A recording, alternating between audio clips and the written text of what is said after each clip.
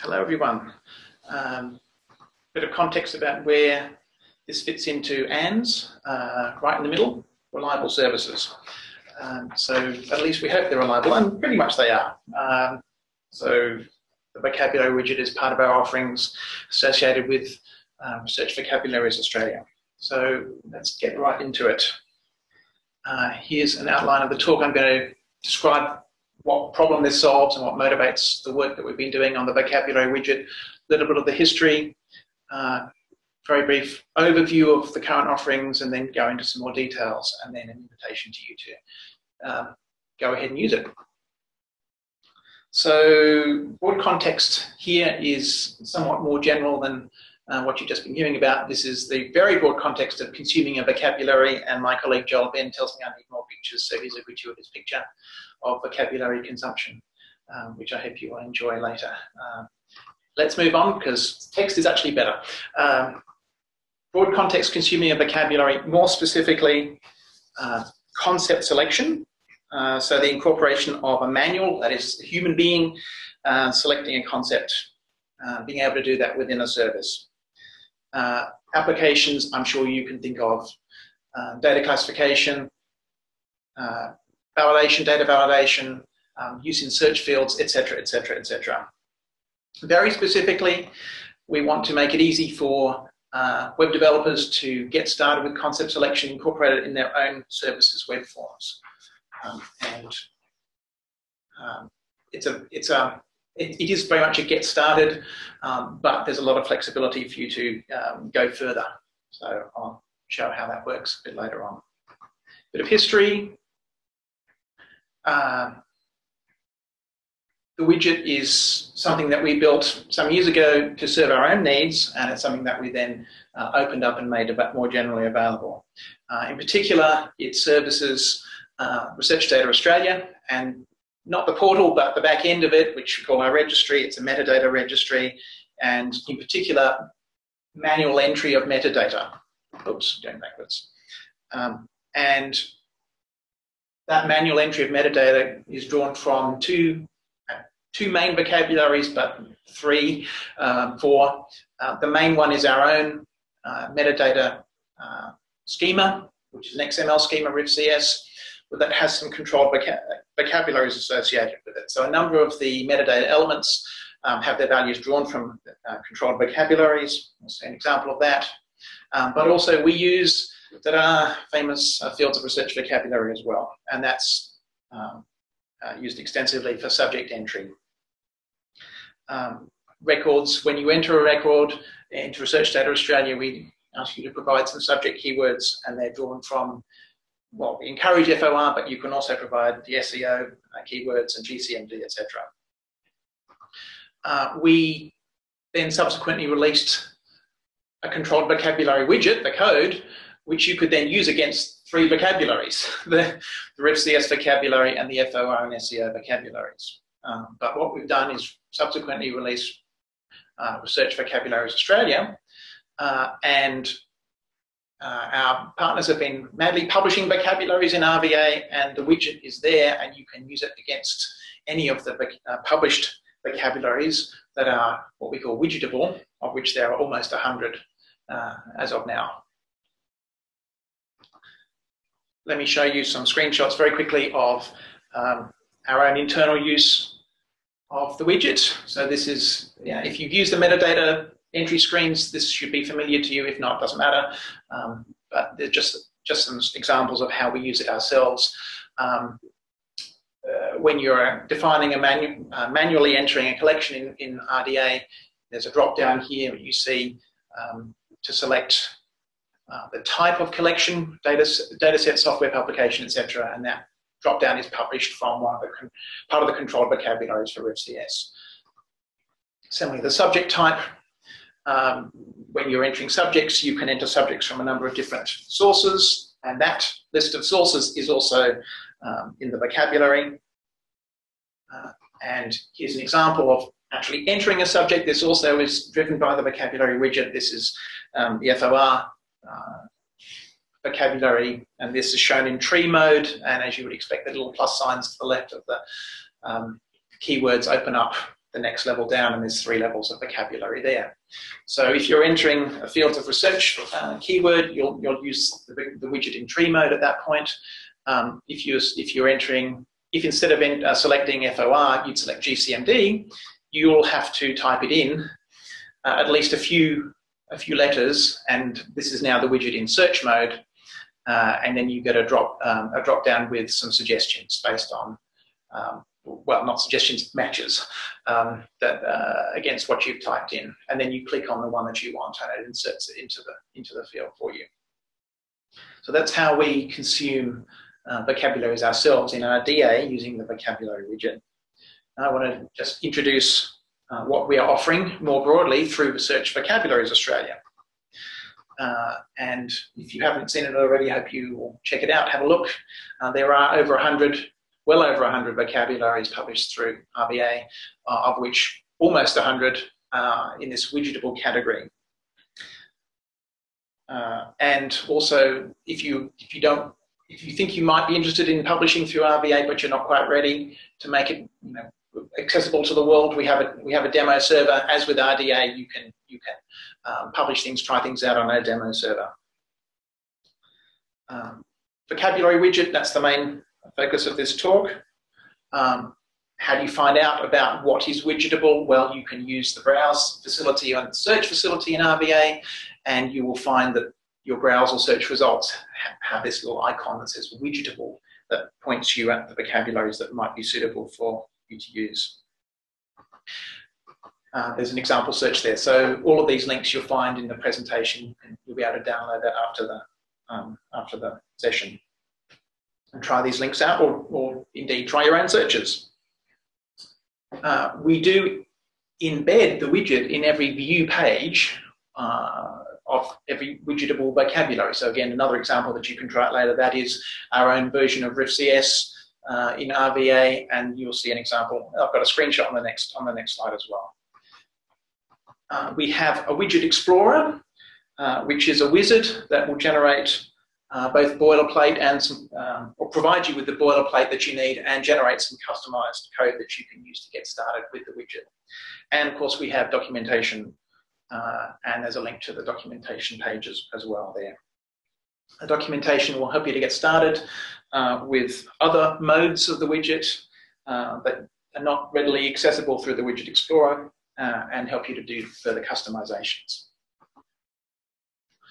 So the widget, it's a selection widget. It's for vocabularies that are published in RVA. There is JavaScript, a little JavaScript page that you link to, and some CSS. The CSS is particularly basic, and feel free to do all sorts of fancy things with that, or just not use it. Use your own CSS if you prefer. The library is implemented also using jQuery, although we've heard from some of our users that they don't like jQuery. I can't understand why, but apparently some people don't. Sorry about that, but that seems to be a showstopper for some people.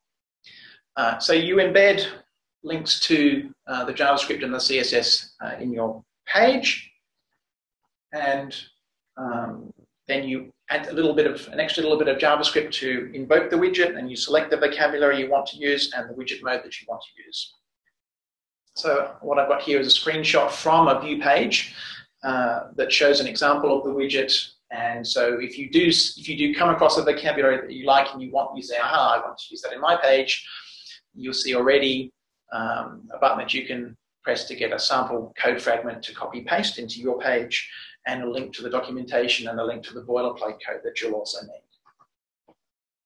There are some ground rules. So this only works for vocabularies that we call widgetable, which for now means a vocabulary that has linked data endpoints, linked data API endpoints, which thanks to Simon are in the SysVoc family of endpoints. So concepts and narrower and top concepts. Basically, it means you publish your vocabulary in RVA and you check the checkboxes to import into Sesame and publish through SysVoc. And then your vocabulary, we will call that widgetable for you. However, you might think that just because it's widgetable that it's going to work well in the widget, and that's not the case. You might be disappointed in some cases. Not all widgetable vocabularies will work in the widget, and even if they do, they might only work in certain of the modes. Basic rule is it has to be SCOS. The sysvoc endpoints are SCOS specific, and we use them. So we can't magically determine that you have a hierarchy from some other properties that you've invented. If it's SCOS, it will work well in tree mode, basically. If you've used the appropriate properties to describe the hierarchy and you've defined some top concepts. So indeed SCOS, and then you'll be able to use it in search mode at least. And for tree mode, you need a hierarchy to be defined, and you need the top concepts explicitly to be defined. So the widget works in a number of modes. Here's the list, listed in increasing order of length of name, and that's a coincidence. There are 4 pre-packaged modes, and although they are pre-packaged, they should fulfill quite a variety of needs. You do have the opportunity to customize the behavior quite a lot, even in the pre-packaged modes, but there is an advanced mode, and you can use that advanced mode to customize much more of the behavior. With advanced mode, you don't see anything to start with. You have to select what you have to describe with some JavaScript code what you want to happen. It's up to you. So you won't get a tree, you won't get a search box, etc. If you go into advanced mode, you have to do all that yourself, but the widget gives you the infrastructure to drive whatever you decide to come up with. So I've got some screenshots of the various modes. Here's an example from ABS Fields Research Vocabulary, displayed in tree mode. This tree mode obviously is for vocabularies in which the concepts are arranged in a hierarchy. We do require that for this to work, that you have explicitly used the SCOS properties, has top concept and narrower, to define the hierarchy, and then this will work nicely for you. Search mode. This is where you don't necessarily have a hierarchy, or you don't want to offer the hierarchy because it's too big and cumbersome to work your way through. Here's FOR displayed in search mode. You typically have a text field, and that text field, you start typing in some letters, and then you get a display of the matches. And then you click the one that is the one that you want. The display here shows the full set of options for what you can see in the list of suggestions here. So there's the label, the IRI underneath, and to the right, the notation. There is one for this vocabulary. We've also got 2 other modes that drill down into a part of a vocabulary, the narrow mode and the collection mode. So narrow mode, where you have a hierarchy and you wish to select, you wish only to offer those concepts that are narrower than a specific concept. So again, you have to use the SCOS narrower property in your vocabulary to specify that. The narrow mode works either with a drop-down. Here's an example of a drop-down, but you can also specify a text field, and that text field has auto-completion. So that's for when the concepts are arranged in a hierarchy. If you're using SCOS collections, then you can use collection mode. And again, collection mode works either with a drop-down, so a select element, or with a text field. And again, you have auto-completion, or if you have no idea, you click within the text box and you press the down arrow, and the full list of possibilities will appear. So again, this is from RibCS, and so this works with sets of concepts that are arranged in a SCOS collection. Advanced mode. This is really roll your own. So if you really don't like what we're offering in these canned modes, if you like, and it's just not going to work for you, you can roll your own. And at this point, you are working with, if you like, the back end of the widget. The back end provides some services to get the top concepts, to be able to do a search, to get the narrower concepts, etc. And then you write some you explicitly invoke those back-end functions, and then you write some event handlers to deal with what happens when the results come back from those back-end functions. The documentation has an example that's a bit like narrow mode, but it's got a list of clickable links to each concept's IRI. I think we use RevCS for that. We've got a widget explorer, which will help you to get started. So it will give you the boilerplate that you need to incorporate just to do anything at all. But it also generates the vocabulary specific code that you need to include. It's a pretty nice step-by-step wizard. You will notice some similarities to the keyword aggregator if you use it. I don't know who came first on that, but we seem to have done a very similar sort of thing. The vocabulary widget explorer does generate vocabulary specific code, but it only offers it to you in the tree and the search modes. But feel free to use that and then customize the end result. So change the look and feel or use one of the other modes. Again, a good place to go further is to check out the documentation, and will give you a feel. I've spent many hours working on the documentation the last few weeks. I think it's good now. It wasn't good before, but I think it really does cover what you can do, and it makes sense a lot more than it used to. So please have a look at that, and feel free to try out the Widget Explorer, try the narrow collection modes, and if you're game, try the core mode.